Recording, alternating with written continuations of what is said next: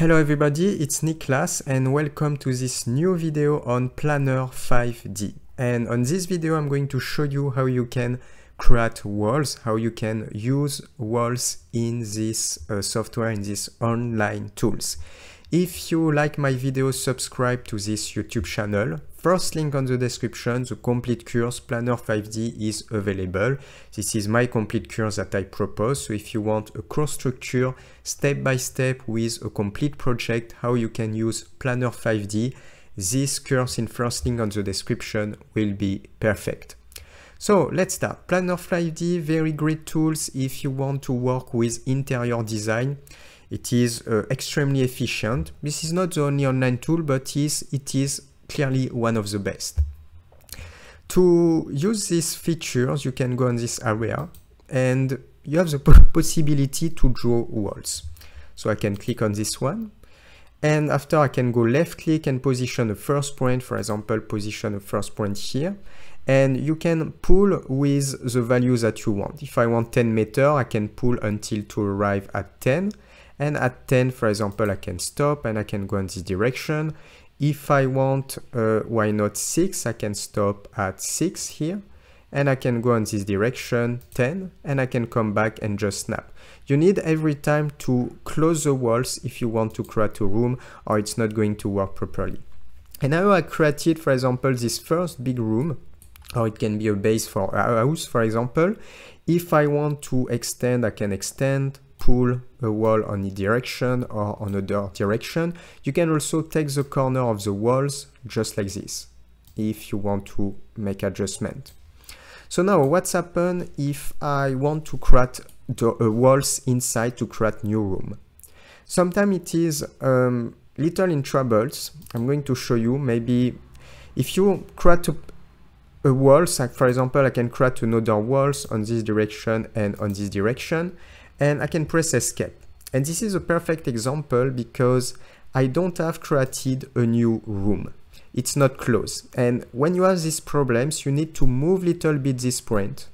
And you need to move little bit this point to snap. And now I have a new room, as you can see. Sometimes it's a little strange because maybe the position is not perfectly positioned.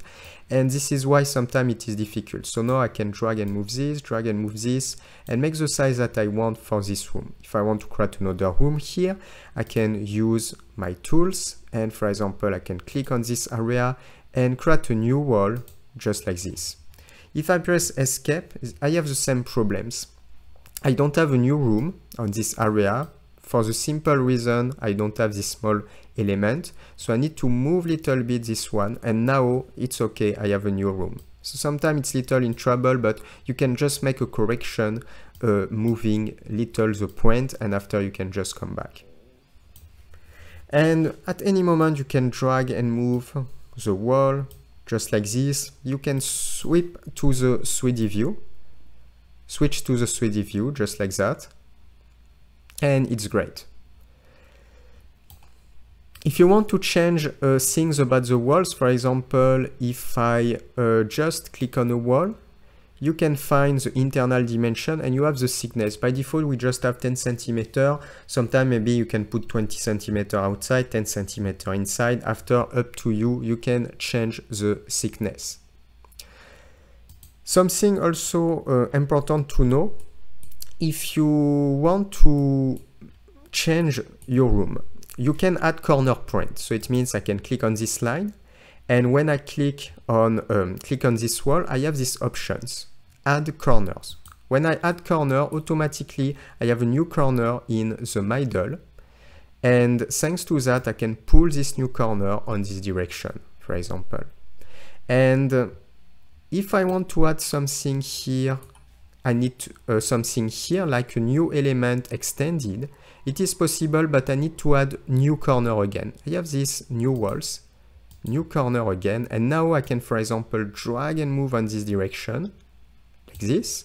I can add a new corner, click on this one, new corner, and I can drag and move like this. And take a glance, I created this extension because I added new corner, and no need to add To add, for example, a new room, you can just add new corners. So each time you click here, you can add a new point. I can click here, add a new point or new corner. And if I want to make something like this now, it is definitely possible, just like that. So this is how you can work with walls. After, you can find the different dimension. And if you click on one of these, you have the options to edit the materials, indoor, outdoor. You can delete the walls and you can duplicate, you can, add a corner print, and you can also hide the walls. But here, when you will add the walls, it's not working on every position. Here it's working. For example, why it is useful? It will be useful when you want, for example, to create a new levels and you add a stair. And sometimes it is useful to be able to add a walls. But outside of this concrete case, not many concrete cases where it will be useful to hide a wall. So let's stop here on this little tutorial on Planner 5D, small tutorial. If you like this video, subscribe to this YouTube channel. I'm Niklas. I'm online teacher about many graphic design software, and I like a lot of software, open source software, a lot of very great alternative, very great software that maybe you don't know. And this channel is perfect for you to discover all this software. First link on the description, the complete course is available on Planner 5D.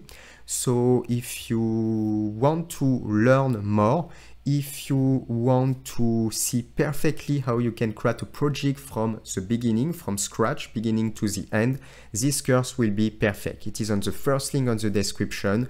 You will have models, sessions, what you can learn. And for our next video on this channel, see you. Ciao, ciao.